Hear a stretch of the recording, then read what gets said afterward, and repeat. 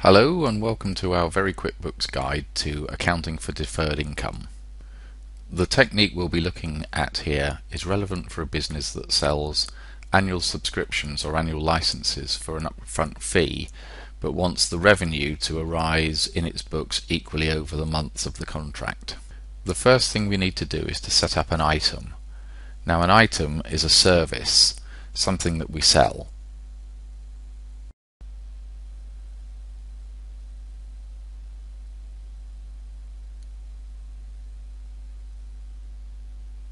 Control N opens up the new item dialog box. At the top we select service. We then give the item a name. In this case it's going to be deferred income. And then we're going to jump to the description box. Whenever we raise a sales invoice using this item, whatever lies in the description box will be automatically typed onto the face of the invoice for us to use. We'll see this a bit later.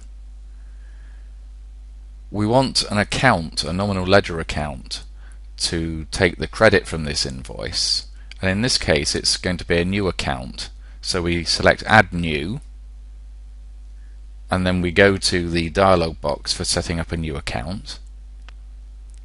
What type is it? Well, it's an other current liability, and we give it an account number and an account name.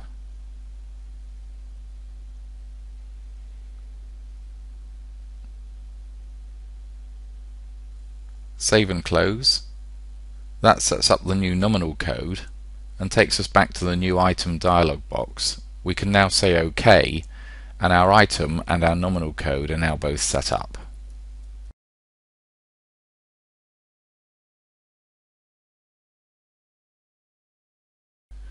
We need a second nominal code, so we select the chart of accounts and in the bottom left hand corner we select New, because we need an income account in order to record our income every month when it starts to flow through the P&L. So we select Income. Our income accounts all begin with a 4, so we give it an account number. We give the account a name.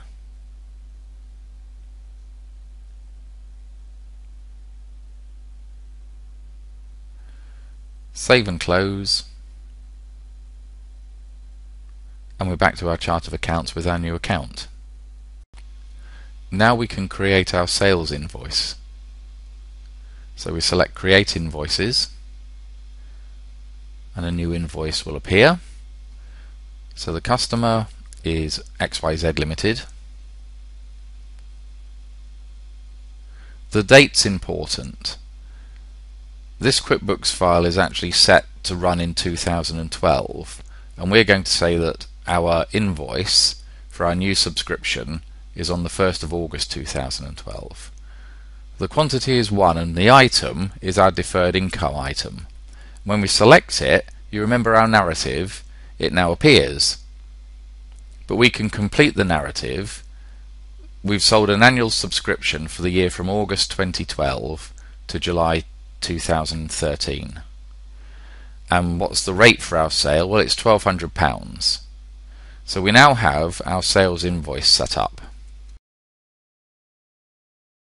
Our credit of £1,200 has gone to deferred revenue, and now we need to open up our journal and begin to bring the monthly revenue into the P&L. So the date of our journal is also the 1st of August. We'll give it an entry number of XYZ. And the first account we're going to select is annual subscription income. This is where we want the monthly credit. What's the right amount for the monthly credit? Well, let's use QuickBooks as a calculator. £1,200 divided by 12, we get a monthly credit of £100. We give it a memo, and importantly we give XYZ as the name. We now go on to the debit line where we're debiting deferred income £100. And here I'm going to slightly change the narrative to make it a bit more informative, and then in a second you'll see that I'm going to paste this narrative into the row above. There we go.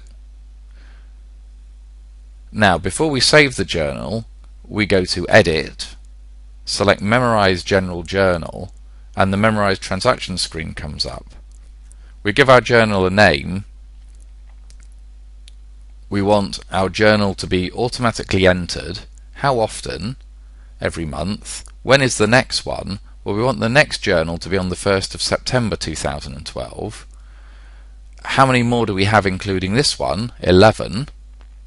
We say OK. Now we've memorized the journal. All we have to do is record it by clicking on Save and Close. I've closed and reopened our QuickBooks file, and it enters automatically for me the next 4 memorized journals. So let's see what we've achieved.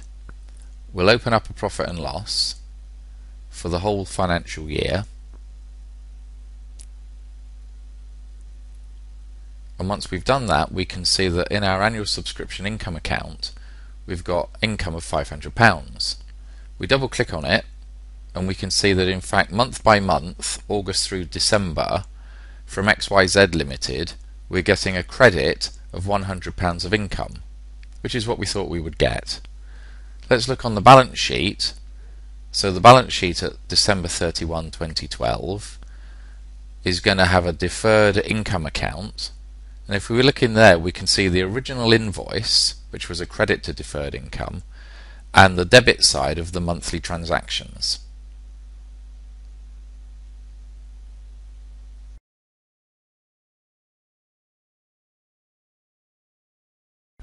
So now I think we've achieved our objective. We raised an invoice for an annual subscription of £1,200, but we didn't want that £1,200 to immediately hit the P&L. We wanted to phase it over the 12 months of the contract. And our journal and our memorized journals have achieved exactly that.